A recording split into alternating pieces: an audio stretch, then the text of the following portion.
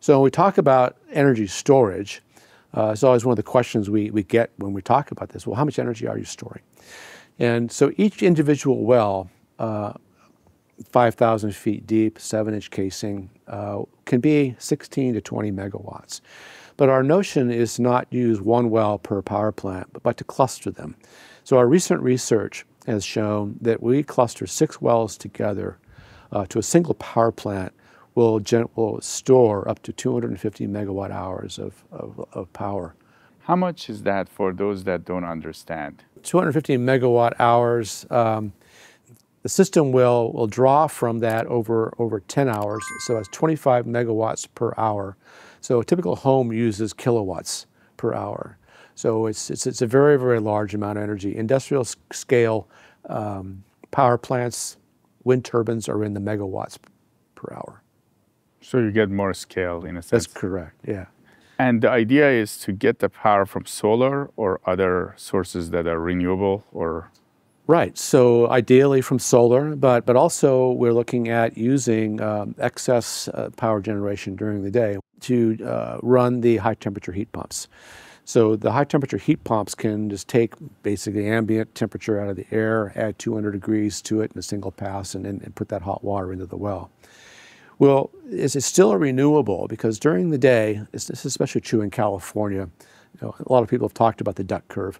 So during the day in California, when the sun's shining and the windmills are spinning, there's a tremendous amount of curtailed energy, gigawatts of energy. The solar panels are disconnected, the windmills are turned off.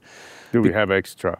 We have gigawatts of extra energy. Yeah, we have to disconnect. It's disconnected, it's sold to neighboring states, or some states are even paid to take it. But we can use that excess energy for storage. And you're seeing a lot of this going on with the storage systems today. The biggest ones going on are in lithium-ion batteries. So basically, they're large installations of Tesla walls. And so, I mean, lithium-ion batteries, I mean, the technology is it's the same battery that's in your laptop computer, right? But it's done in scale.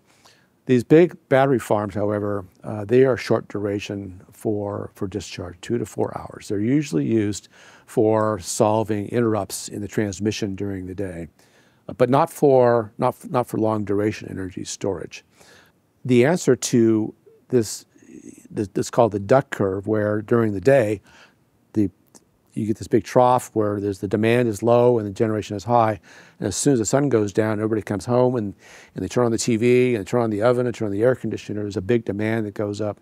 And today, most of that is being accommodated through gas-fired peaker plants.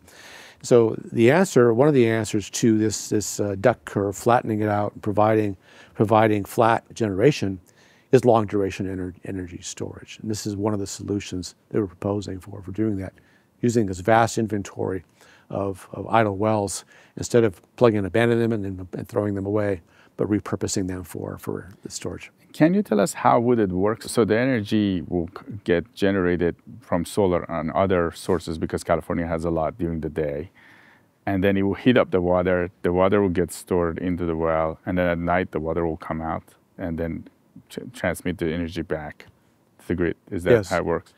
Yes. So the conversion of heat to electricity is something which is well known. If you go to the solar power plants out in the Salton Sea, or up at the geysers up near Santa Rosa, out near Mammoth Lakes, there's another power plant out there. The way that heat is converted to electricity is the same way that we're doing it. It's called a binary system. So basically what you do is you have very, very hot water, and you use a heat exchanger to transfer that heat to the power generation system. So the power generation system has in it a fluid which has a very low boiling point. That's why we use supercritical CO2 or helium or hydrogen. And so when you heat it, it flashes to vapor. That vapor spins a turbine, generates electricity, you condense it back to the system, and you heat it up again and recycle it through the system like that. So the hot water then that we are generating is a complete closed loop, so that it never escapes and we don't lose any water. All we're transferring back and forth is heat. Putting heat into the well during the day, we're taking heat out of the well at night and converting that heat into electricity for use in the grid. You are thinking of using some of these wells that are in urban areas like Long Beach, right? We are, and there's a number of wells, especially in the Long Beach area. One of the things that we've been talking about is the drilling islands in Long Beach Harbor. These are places where there's hundreds of wells, and the electricity fees to run those islands is in the many, many millions of dollars per month, $7 to $9 million per month. So they're paying a very high price for electricity, and they have a lot of wells which are producing very, very little oil, and that they're going to be subject to the abandonment requirements by the state of California very, very soon. So we're thinking that instead of abandoning them, an idea would be to convert them to these power generating systems. So 6 wells, as I just mentioned, would be up to about 250 megawatt hours of storage. So they could use that power there locally on the island to continue to run their pumps, to process their fluids, and to do all the things that they do there, as opposed to buying energy from Southern California Edison. The Port of Long Beach is another area that we're interested in talking to them. All of these areas have mandates from the state of California to go to green energy solutions. So right now they're getting energy from Southern California Edison, which is a combination of gas-fired power plants, solar and wind, et cetera. So they're not completely green. This would be a completely green solution for them, providing the power that they need, using assets that they already have to generate the power.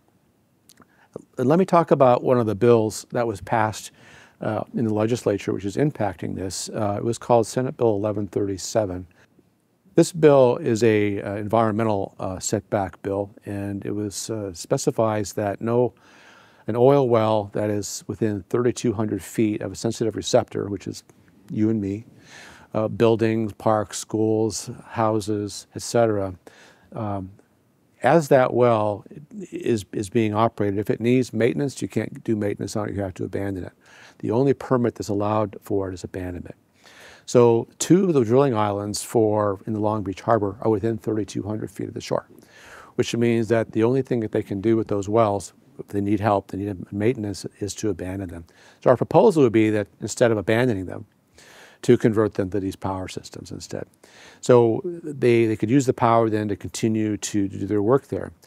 The islands have an obligation, a contractual obligation with the city of Long Beach, that long after the oil production is done, they have to continue injecting water. And the reason they have to continue injecting water is to manage subsidence in the Long Beach Harbor. When the Long Beach oil field first came on production in pre-1930, the harbor sank about 10 feet. So today when you go there, you can see a lot of the area there is actually landfill. They've actually brought new material in to create land where it had subsided. So they have to continue injecting water for 15 plus years to manage that subsidence. That means you have to operate the pumps. That means they're going to need electricity. So the idea is that you can convert a number of these wells, half the wells, however many you need, to the power generating system that would then be able to power this injection that goes. So that could be a good test for your project to see how it goes, and then it can get rolled out to other places. It would, and there's a lot of advantages for areas like that. So I talked about the clusters, the 6 wells of clusters, to give us 250 megawatt hours. But when you go out to the islands and to Long Beach Harbor, one of the things you see is these wells are very, very close together. The wells on the islands are 3 feet apart. They're between as far apart as you and me, and maybe even closer. So to get 6 wells together is very easy to do that way. And they're kind of like it's a very small footprint. Yes, 5,000 feet, or yeah, and those wells have varying depths to the top of the oil producing zones, and we would have to abandon, put cement plugs to the oil producing zones and use the rest of the wells. But we've been using some artificial intelligence work to look at all the data in California to tell us, which of those wells has the requirements we need, where are they, how deep are they, et cetera. So.